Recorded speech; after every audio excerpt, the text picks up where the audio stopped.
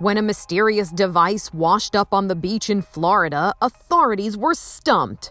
But the floating hamster wheel-looking contraption was actually occupied by this man. You cannot make every people happy. Some people jealousy, some people just like make a drama queen. Reza Ray Baluchi was actually on a journey. He set out in his homemade hydropod and planned to walk on water up the East Coast all the way to New York. But he hit a snag when his team alerted him that his tracking device wasn't working. So he came ashore to get another one, and that's when the commotion started.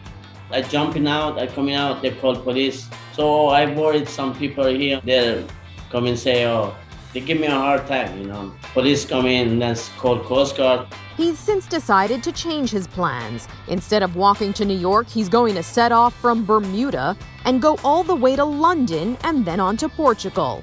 It's going to be a long, lonely journey, but one he's looking forward to. I want to show people your mind is strong, you can do it. I want to show these people sit on the chair, sit on the couch, drink a beer, decide for me what I must do. This is not their business, it's what I must do. This is my life, this is my dream. They say, oh, why they do this? Some people like it, some people don't like it. I don't care what people like it. Baluchi says he's raising money for organizations that support the homeless, and he hopes people will follow along with him on his website, runwithreza.org. For Inside Edition Digital, I'm Mara Montalbano.